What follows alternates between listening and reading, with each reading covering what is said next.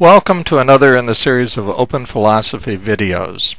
The topic of this video is going to be randomness in evolution. This is an important topic because the notion that evolution is random is used by atheists and naturalists to undermine the idea that God exists.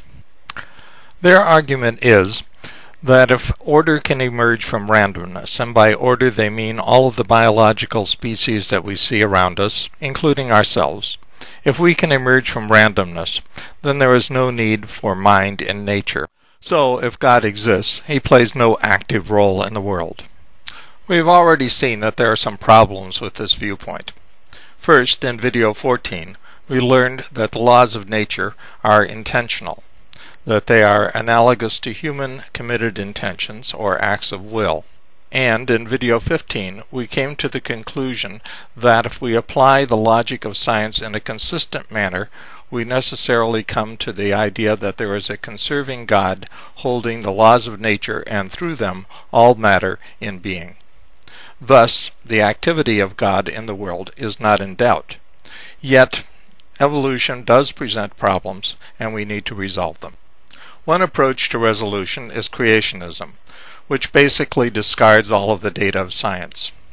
I find this particularly unattractive because if you're a Christian and you believe that God gave us an intellect in order to use it, and that God does not lie, then certainly God does not lie in nature, and nature is a form of divine revelation to us.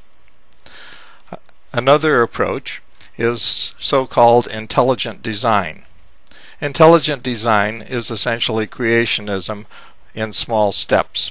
The idea behind intelligent design is that the laws of nature designed by God don't work, that God has constantly got to be interfering like the Wizard of Oz, standing behind the curtain, pulling levers, and doing things which don't come naturally.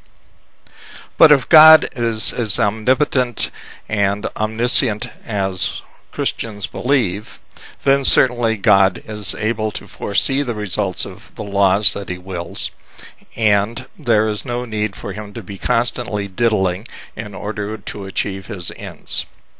With this background, let's look at the problem of randomness in evolution. The modern controversy over the improbability of evolution seems to have begun with the work of Fred Hoyle and N. Chandra Wickramasinghe.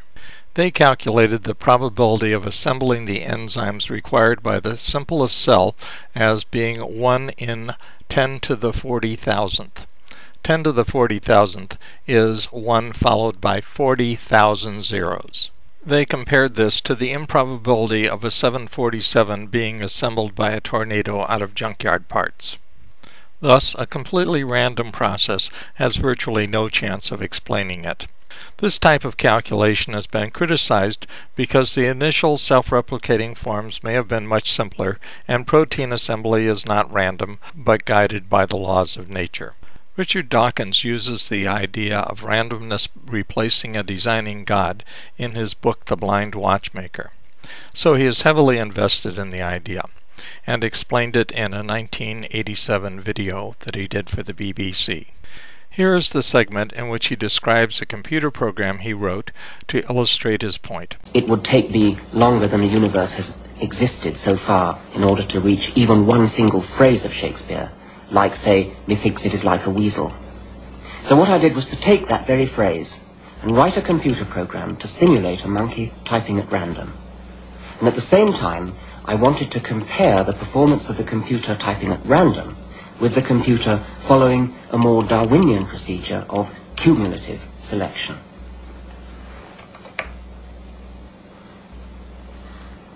At the top of the screen is the target phrase in green, methinks it is like a weasel. And at the bottom are the random tries of our computer monkey. And that's changing completely at random. There's no sense to that at all, just random letters of the alphabet are being chosen. And that'll go on for millions of years, unless a miracle happens.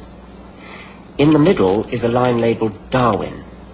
And that line is changing at random, but every time a letter changes in such a way that the phrase is a little bit more like the target phrase, and he thinks it is like a weasel. Then that phrase is bred from. We breed from that phrase, make children from it. And so as the generations go by, that phrase, Darwin, becomes progressively, cumulatively, more like the target phrase, he thinks it is like a weasel. Well, it's only been going a couple of minutes, but already we've got the complete word weasel, the complete word methinks. It's getting really very close. Poor old Random down there is just going on completely without any progress at all. Although this is a fairly good model for Darwinism in that it is cumulative selection, in another way it's really a bit of a cheat, because this program is homing in on a distant target. He thinks it is like a weasel. It's looking into the future.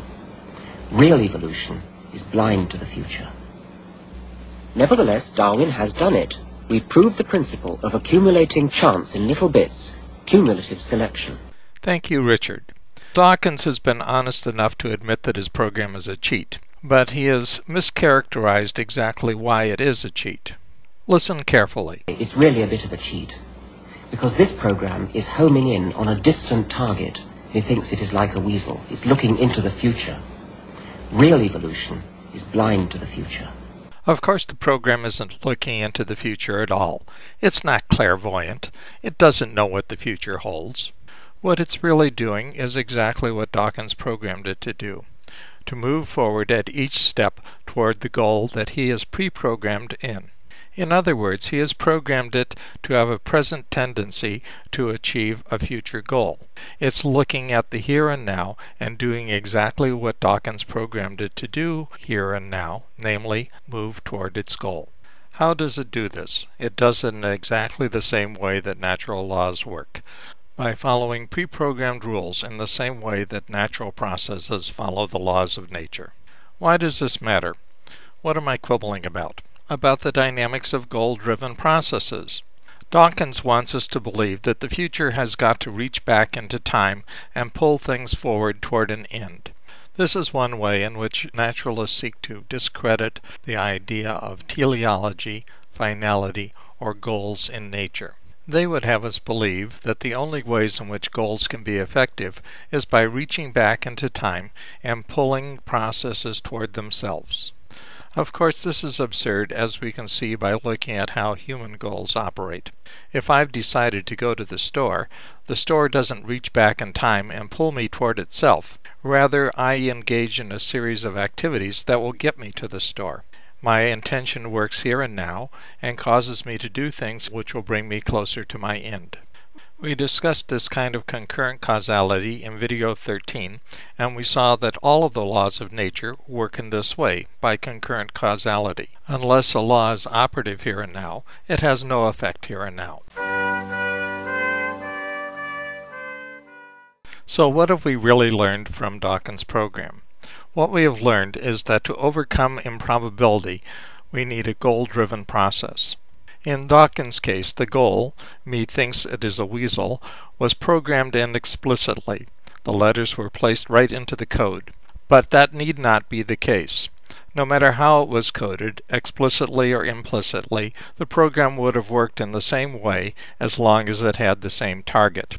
Thus, the program illustrates the necessity of targets in order to overcome prior improbability. Where then are the targets in the case of evolution? Just as in the case of a computer, they are built into the controlling code, so in natural processes, they are built into the controlling laws of nature.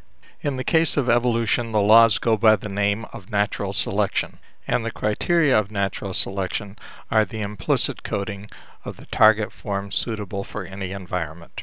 Similarly, the criteria of natural selection are determined by the laws of nature, which are, as we learned in video 14, completely intentional. Thus, God maintains in existence intentional laws of nature which determine or pre-programmed the results of evolution. The only randomness in evolution is due to our human inability to predict its outcome. Of course, the claim that there are pre-programmed targets in evolution is a strong claim.